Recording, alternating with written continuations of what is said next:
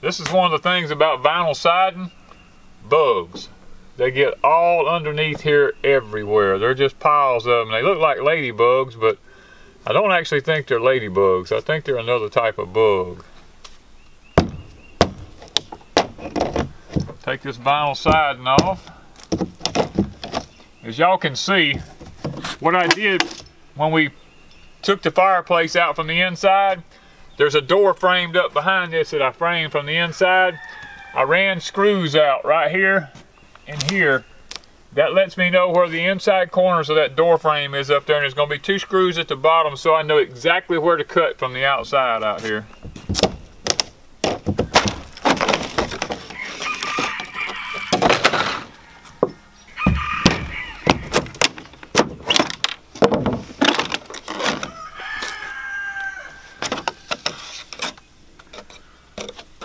Alright, we're down to the bottom now. Okay, we're down to the bottom here, and there's our 2 screws I was telling you about at the bottom here. We'll be hooking our chalk line up in a minute. Popping chalk lines.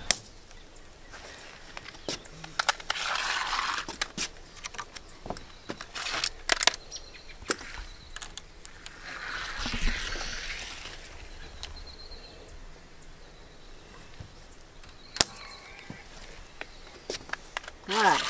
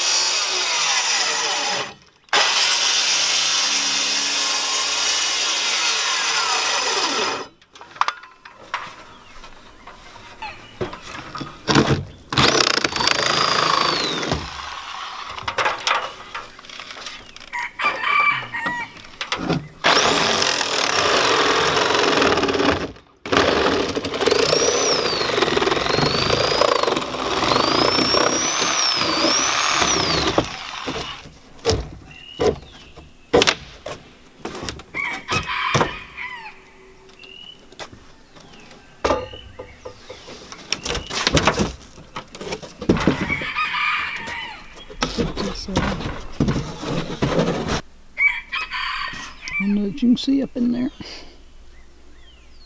Ah, you can.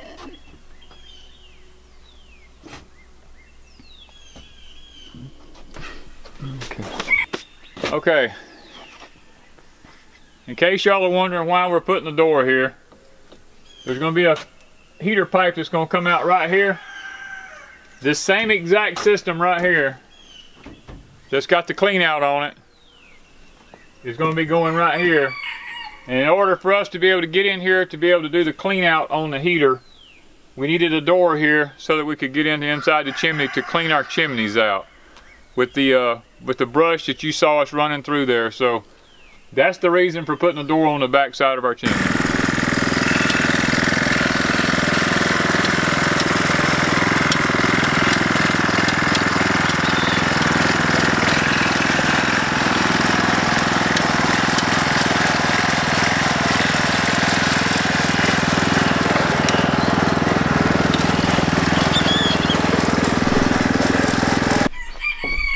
Okay guys, what you're fixing to see here now is we're fixing to do what's called a dry fit, because we want to make sure that the door fits the hole before we do anything else.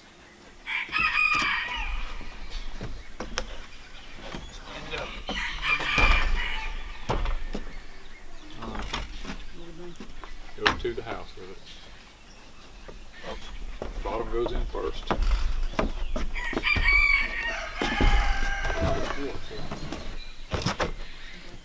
Mine's starting to my way a little. Okay. Well, we're gonna go. It's gonna go. Take it back out.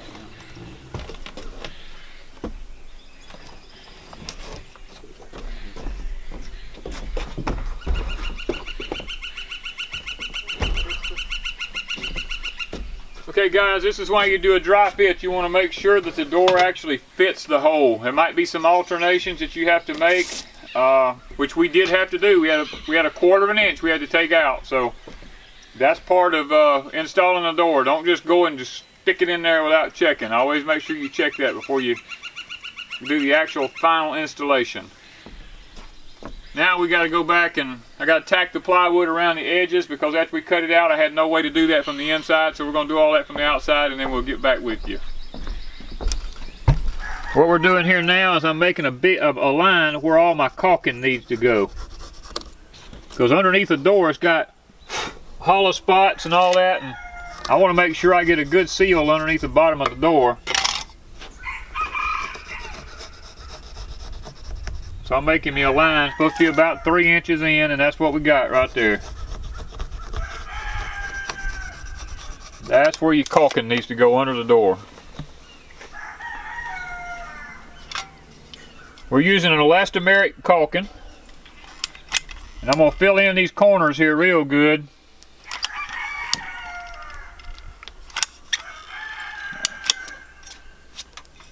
I like a good heavy bead of caulking under a door. Kind of helps seal it up, keep some of the air draft out. Even though this is in a fireplace, I still like to make sure it's sealed pretty good on kind of insects and stuff like that crawling in.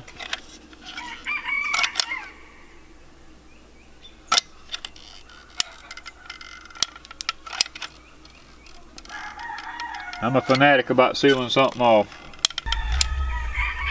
I already know I'm going to get to ask the question, how come I'm not putting silicone around the outside of my door casing when I put it in? But this right here is sunk in on it, so if I put caulking around this door on the outside and set it against it, it's of no use to me, because it's sunk in 1/4 of an inch right there, and it's not going to do any good. Once we install the door, what we'll do is come in from the back side and use spray foam and fill in the gap with a can of spray foam.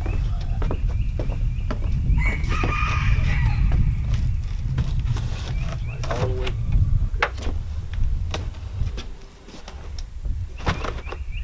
Don't let the bottom slide back out. Okay. That's it. Okay, y'all, what we want to do now is I want to take the level, and I don't put it against the door casing because the door casing could be off. I usually put it against the hinges.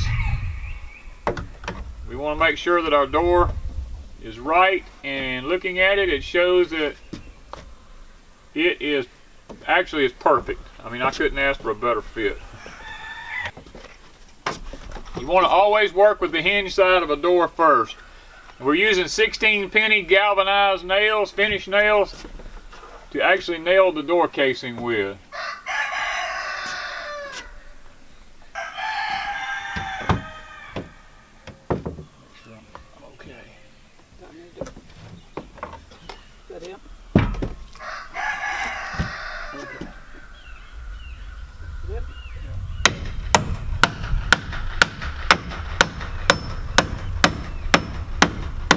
You don't ever want to drive your finish nails down all the way when you first start with a door. You want to leave them sticking out just a little bit till you get all of them drove up, just in case you have to make a change.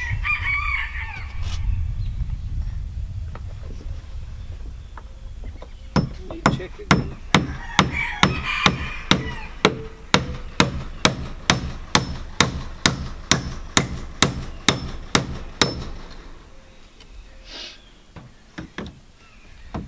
Go back, check it, we're still good. One of the things you want to make sure after you get that done is make sure that you have a good reveal all the way around the door. And it looks like we've got a good reveal all the way around it. I like to put just a couple of nails in, and then I like to check it to make sure that it's going to open and shut okay. Looks like we got a good fit, no problem. These little things come inside the door handle here, so I like to keep that in there till I get it nailed in. That one's, it's okay, I guess.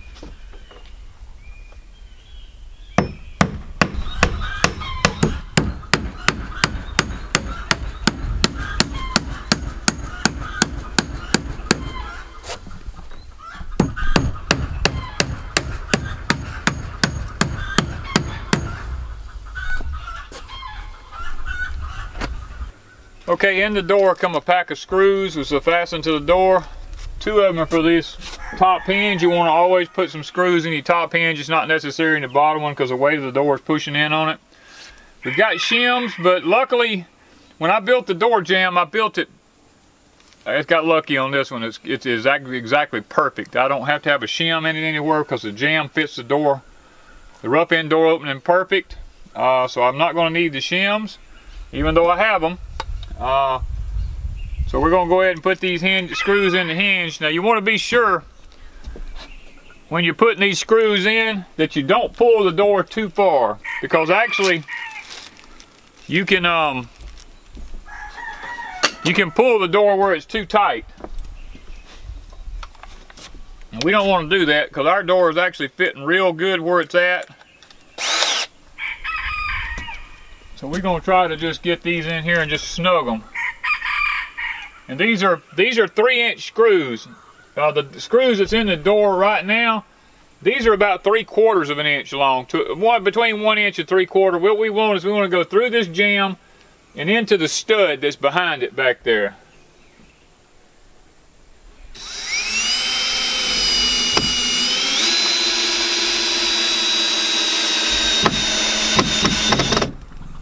And before I put the second one in, I always go back and check to make sure we're still closing good.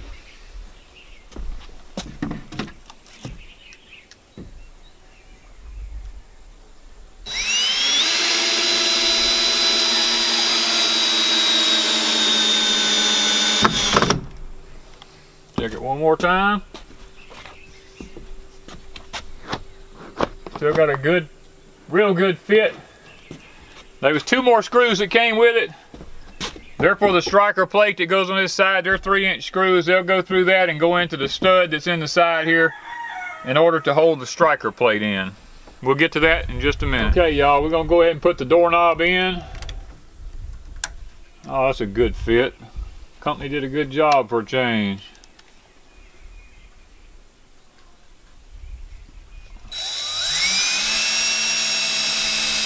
It's one of these things here you don't want to overdo. You just want to make sure they're snug, because if you over tighten them, you have problems down the road.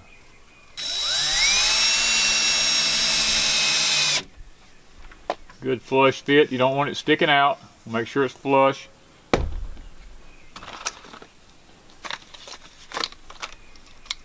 We'll take our doorknob, put the keyed part on the outside.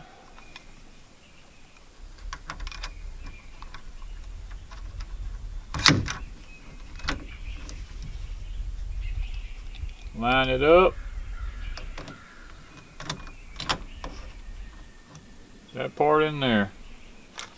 Alright. This is one part here you do not want to use a drill motor on. You want to make sure of exactly where your holes are at. Because if you use a drill motor right here, you can easily strip these out. Sometimes this can be a little bit tricky getting these started. That's why I keep a regular screwdriver for this part.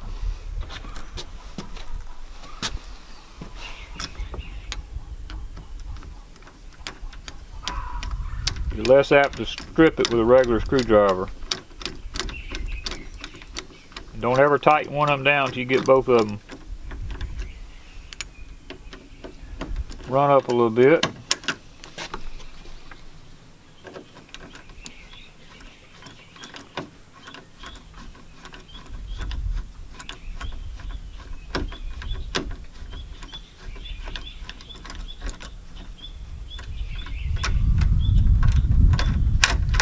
Want freedom of doorknob, you want it to move freely. Gradually tighten it.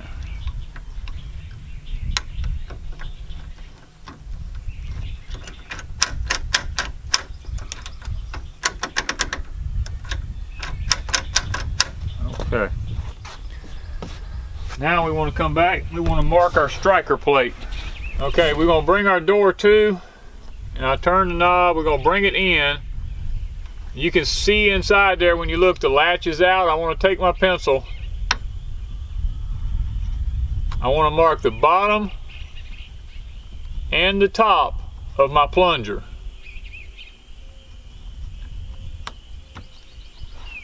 That way I know exactly where my striker's going.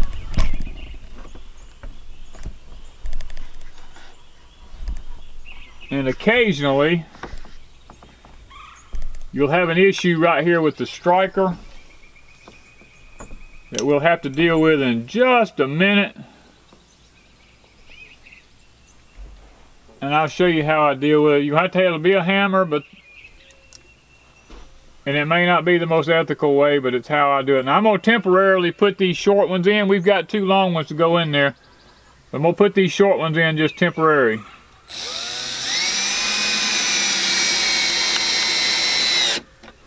To make sure that the door opens and shuts like it's supposed to.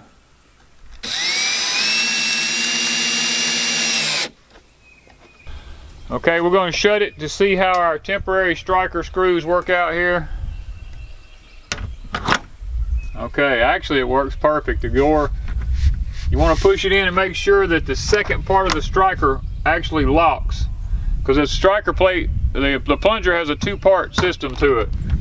There's a 2-part system to this. This is the first part that goes in, but there's actually another plunger rod behind it.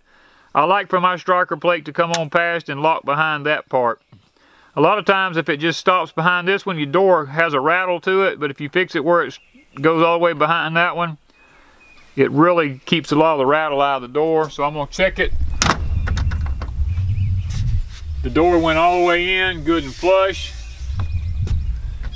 The gasket's completely compressed on the second striker, which is good. So we're going to leave it at that. We're going to take it out and put the long screws in now.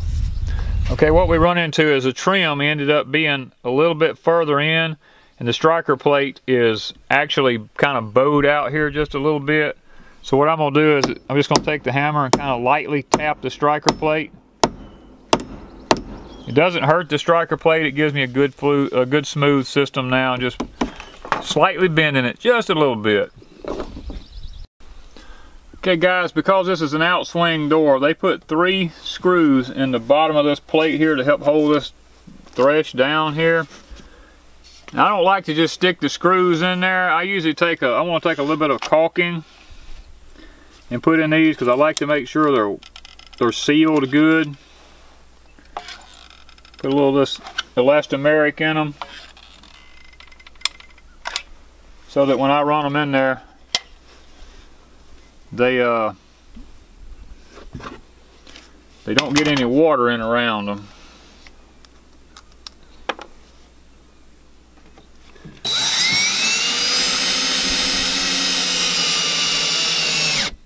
You can see how the silicone squishes up around them there.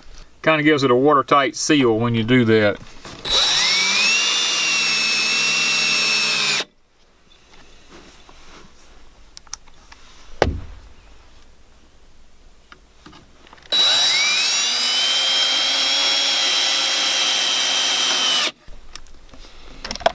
They also send these in the kit with the door.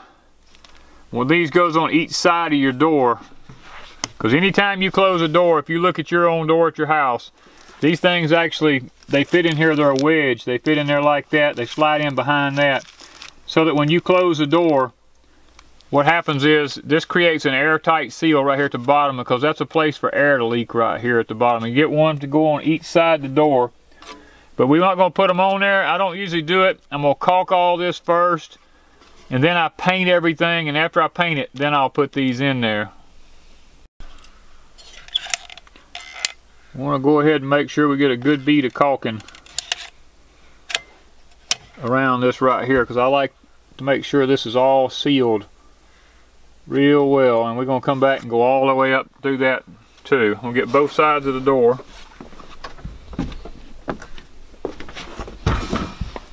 Because the caulking needs to have plenty of time to dry before you actually do any kind of painting or anything. You don't want to over squeeze your caulking. You want to make sure that you get it just right. Make sure you get a good smooth finish.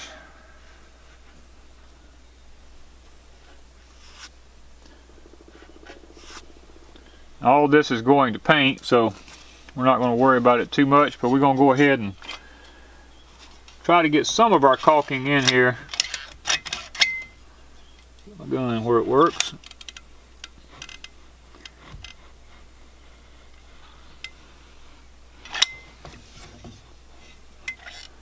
Caulking is a secret to the life of anything, about keeping water out.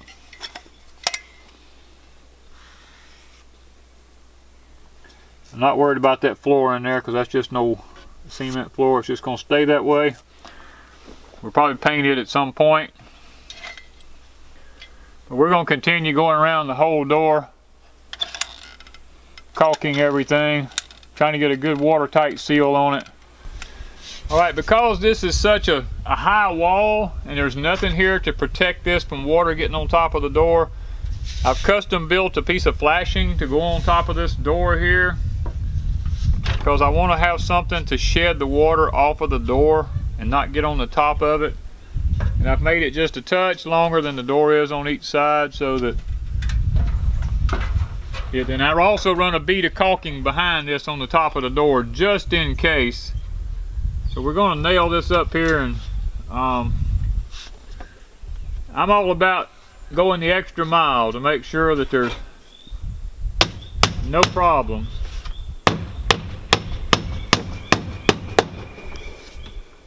So I want to make sure, and I'll probably come back and bend this edge down right here a little bit to kind of make sure that we get everything just like it needs to be.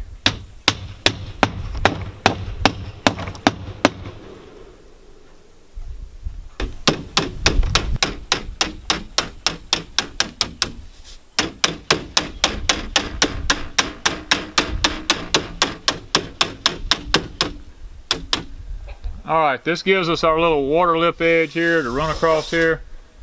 shed the water off of our door casing here so we don't have to worry about water getting in behind it here. Alright guys, what I'm doing here is, because this ledge hangs out over this so far, it's when you step on it, it's aluminum. It's going to end up bending over the years. We already had the piece of metal back behind it here to keep the water from getting, you know, back into the framing part of it. I decided to take a piece of pressure treated wood here and see if I can get it up under here. Then I'm going to come back and I'm going to caulk all this around here so that we can maybe stop the water, and I've got it cut to exactly the width of this. We're going to screw it to it so that gives us something to step on here so we don't, you know, that we don't bend our foothold piece there.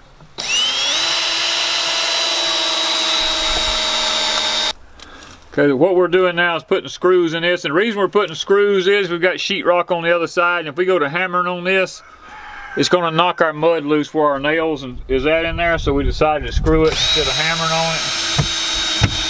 Plus, if we ever need to take it down, we can just unscrew the screws and take it down.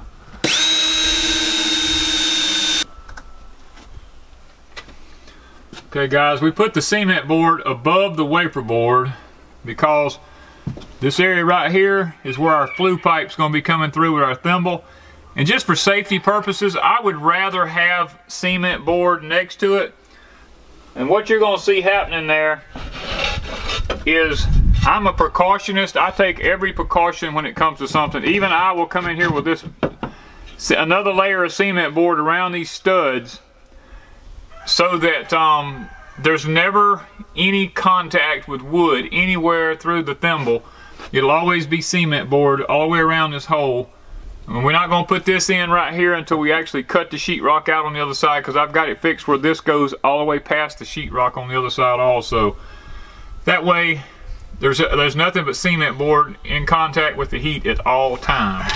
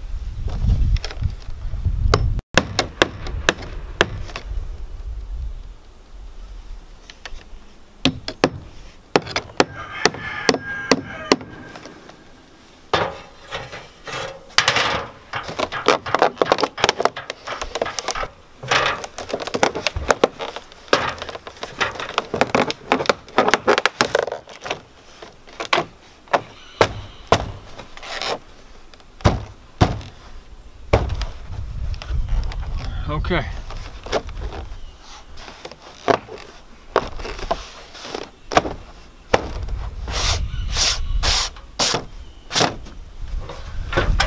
There it is.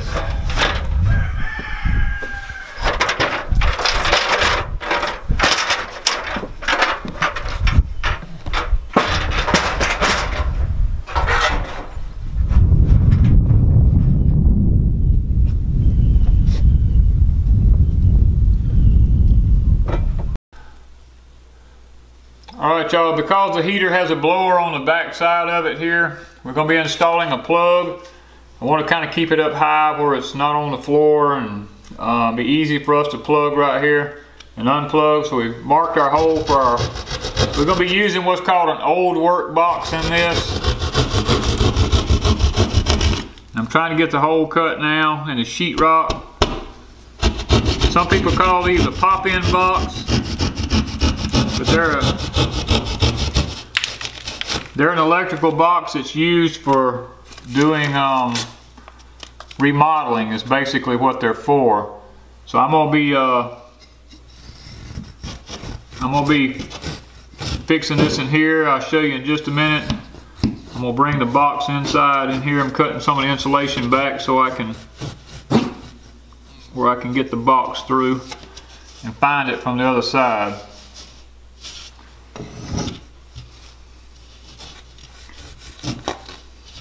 Because I always like to put a little insulation back behind the box on account of cold air blowing through.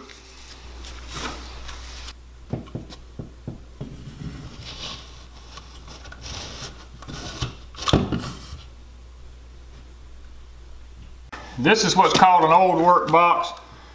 That's why you don't have to, if you don't have an exact location, you can stick this thing in the wall anywhere, and that's what we did. We went ahead and sheetrocked the wall, and this was inside the wall behind it. And what happens is when you turn this screw here, these little wings flip up on the top and on the bottom here on both ends, and that locks it in place so that you can put your plug-in in it without shoving it in the wall. And it automatically does it for you when you make sure there's nothing in the way behind it. It'll automatically do it for you when you start turning the screws.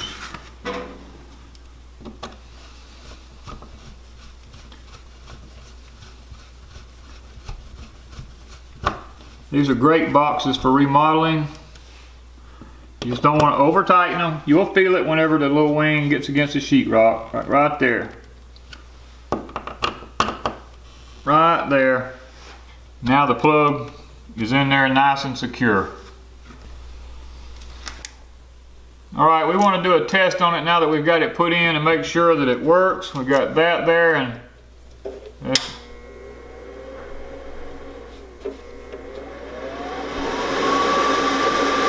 alright, so we've got a blower blowing. We've got good air coming out up here at the top of the heater. This is what we're after, so looks like all that's going to work out real good.